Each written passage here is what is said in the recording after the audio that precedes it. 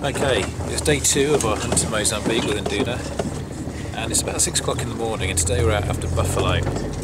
Now we've been out since 5 for about an hour. We're looking for tracks, so we're heading down to the banks of the Marimba River to see if the buffalo have been down there for a drink.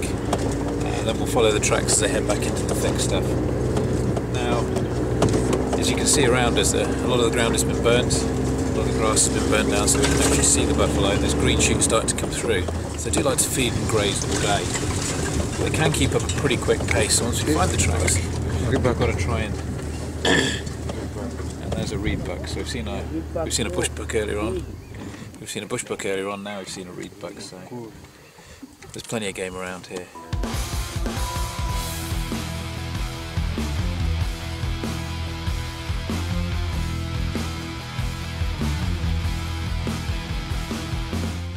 So, sorry to cut you off a little bit earlier on, but we saw some common reed buck and we thought we'd take a closer look.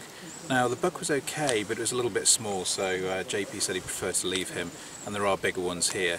But anyway, we're still on the trail of buffalo. We've been out for about 3.5 hours now, but as you can see there's plenty of soot and ash here from where they've burnt the grass down, so you can pick up the tracks pretty easily, but the ones we've seen, they're from yesterday. So we're going to stop, have a quick break, a bite to eat, and then we're going to head on our merry way. But things are still looking pretty good.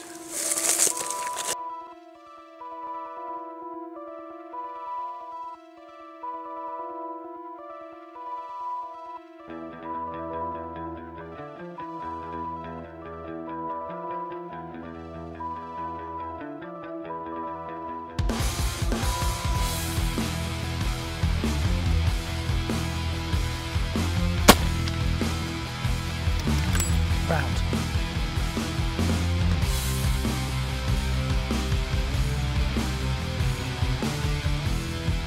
So it's day 2, and I told you a little bit earlier on that we were after buffalo, and you can see behind me that we managed to harvest a magnificent old trophy bull, about 12-15 years old, 94 yards, perfect shot with a Ruger #1.